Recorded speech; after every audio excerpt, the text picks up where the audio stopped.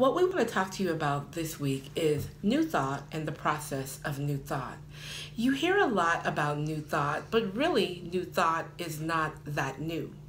A lot of times when people are trying to create their lives or call things into their lives, they get caught up in the hows, the whens, the whys, and the where. Instead of simply making the request known, releasing it to the universe, and allowing, they get attached to the outcome. If you are attached to the outcome and how it is going to happen on this physical plane, then more than likely you are not seeing your desires manifest as quickly as you'd like them to, because you haven't let go and you are still trying to figure out how things are going to work.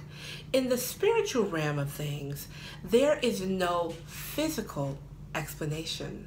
The minute that you ask, things begin to move. But if you get caught in the maze of your mind, in what some may even call the battlefield of the mind, where you are trying to figure it out on a physical plane, then you are defeating the purpose of allowing. Once you are in the flow of abundance, once you connect to the infinite wisdom of the universe, your thoughts become the thoughts of the divine, of God. Once you connect your mind to the mind of God, you understand that there are infinite possibilities. Although you may not ever physically understand it, you know that in the spiritual realms, there are dynamic forces and there are dynamic heavenly beings moving for you, that your angels are moving on your behalf the minute that you ask, because you have changed your mind about the way you think on the physical plane.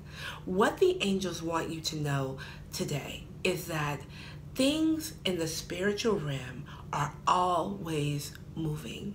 It is just like the wind. You can't see it, but you know it's there. It's just like a Wi-Fi signal. You can't see it, but you know that it is there and it is working. Your angels are always working on your behalf. And what you have to do is release the outcome. Get rid of those old thoughts of how, when, why, how's that gonna work?